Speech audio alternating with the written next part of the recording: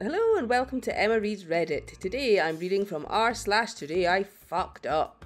But first let's play r/drunk or a kid, where I give you a real life scenario and you guess whether it was a drunk or a kid. This one was posted by hensonk141. Caught the microwave on fire because I didn't add water to instant noodles. But what do we think? Was this a drunk or a kid? Find out at the end of the video. Now back to r/today I fucked up, where Rock Out, Cock In posted this. Today I fucked up by taking Viagra. Obligatory, this happened a few weeks ago. Live in DC and election results are a big deal here. After a week of pure tension, the night after results came in, the entire town turned into a giant, masked block party with people banging on pots and pans, honking their horns and popping champagne at 11:30 AM. Had plans to hang out with a handful of friends that evening on the porch, but now we had reason to celebrate rather than just catch up. On the way to get drinks, I ran into a girl I'd spoken to a few times who always flirted, but nothing ever came of it. Friends filter in, we celebrate, go for a walk and come back to hang out on the porch when I get a text from the girl. She joins us and friends slowly filter out down to just one other guy. At this point, it's 2 AM and we've been drinking for 7 hours. She invites me over to see her new puppy. Long story short, sparks fly. It's clear where the night is going. I live alone, so she suggests we walk back to mine. We make our way to the bedroom and she asks me to turn the lights off. Between the alcohol and the medication I'm on, it's clear that I'm going to have some trouble tonight. It's happened before with my meds, so I talk to my doctor to get a certain performance enhancing medication. Tell her, hold on, I've got the cure. Give me 20 minutes and I'm ready to go. Grab the pill bottle off my dresser, pop the last 3 and get back to the show. No dice, this isn't happening. Shocked. ED meds always worked before, but I am wiped. I barely slept for the past 72 hours. Embarrassingly, I start to fall asleep mid-foreplay. She assures me it's totally fine and that she's had a great time otherwise. Next morning, wake up super late and message my doctor to get a refill on both my medications, trying to remember the generic name for Viagra, so I go to my bedroom to look at the empty pill bottle. Melatonin. Turns out I took 15 milligrams of the sleeping medication, which is 3 to 5 times the recommended dose. Too long, didn't read. Tried to hook up with a girl I fancied, couldn't get a stiffy. Thought I took my meds to get me up, and instead took meds to put me down. In the comments, Late Enough had this to say: I thought it would be difficult to read, but it wasn't hard at all. And Jundin Scooter says, I found the ending anticlimactic. This next story was posted by Girl Cow Bev. Today I fucked up at the gynecologist's office. It's that time of year and I just got back from visiting the doctor of the womanly nethers. So there I am, reclining in the stirrups, practicing my relaxing breathing techniques. These things make me nervous. And the doctor asked if I have a dog. My brain just could not relate what was going on down under and that particular question. And it was like, WTF. Okay, first of all, yes, I do.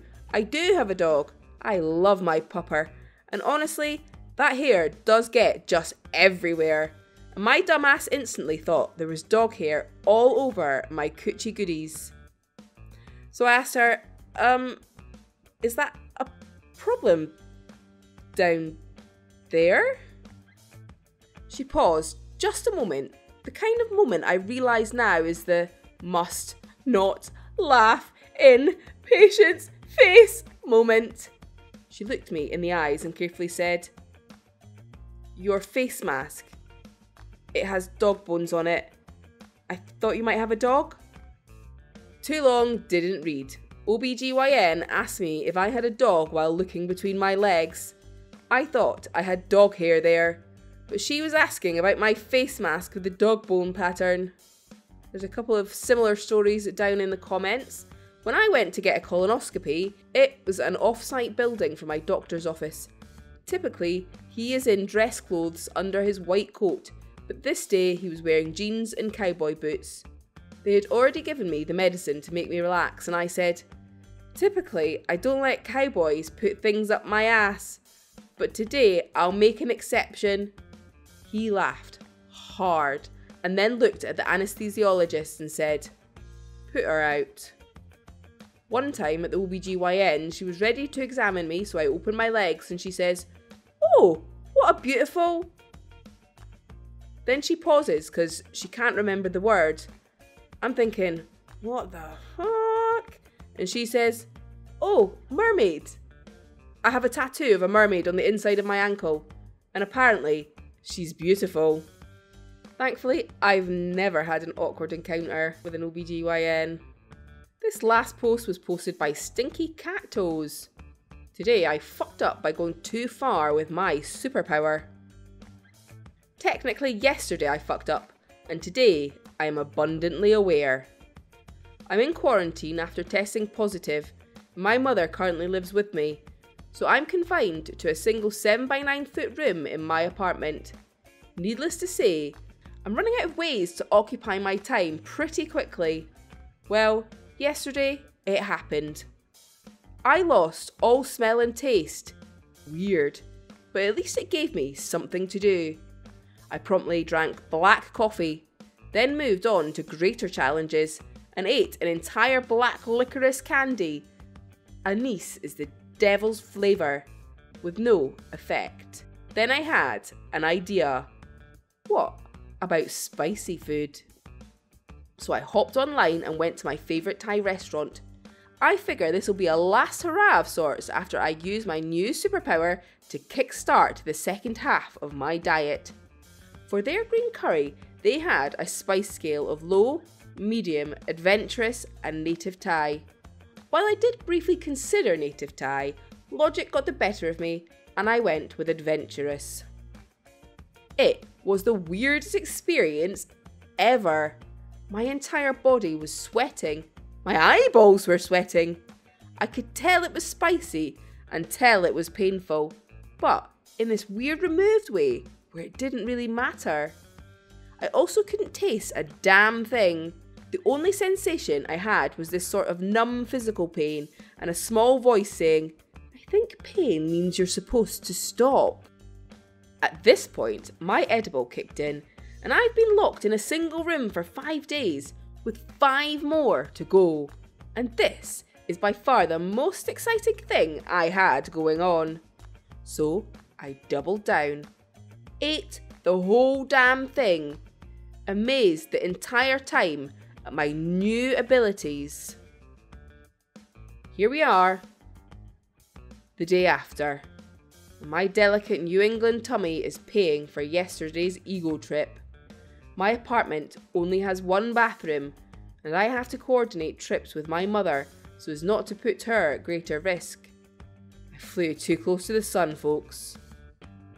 Too long, didn't read, lost sense of taste from Rona, got bored and high, ate crazy spicy Thai food. Now everything hurts. In the comments, Pompulus pointed out this. If you'd been a true spicy warrior, you'd already know eating is only half the battle. That's so true. Now back to r/drunk or a kid. So who was the person who set fire to the microwave? It was a kid. Probably like 15. Had to put the microwave on the back porch to use it until we got a new one because it smelt so bad. Did you guess right? I thought for sure this was a drunk. Thank you for watching this video. If you've enjoyed what you have heard, please like, subscribe and hit the notification bell so you never miss any of the daily content from Emma Reads Reddit. See you tomorrow.